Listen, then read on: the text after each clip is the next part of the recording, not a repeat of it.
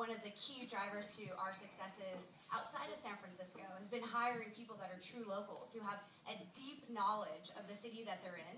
And if you happen to meet one of these people, whether it be in Boston or Toronto or Philadelphia, this person is probably going to be the most knowledgeable individual about that city. They're going to love so many things about it. They'll be able to show you a place, many places actually, in that city that you would never be able to find any other way except through Yelp or through this particular community manager. And again, this is really about us going sort of a mile deep and an inch wide. So rather than trying to get everywhere at once, we are taking an approach which has taken obviously a long time and also costs lots of money, but we feel is really the only way to create the world's most trusted local guide, and that is to go market by market, really putting in the investment to see that community truly grow before looking at any issues of monetization.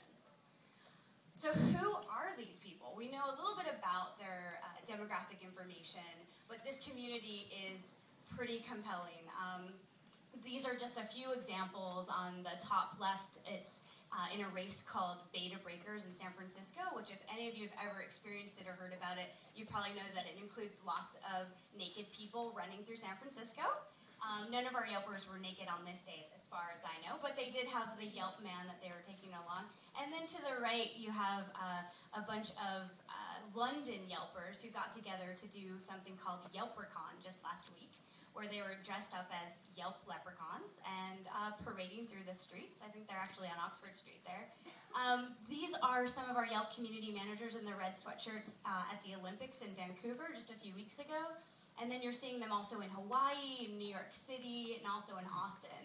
And these communities are really vibrant in their own sense.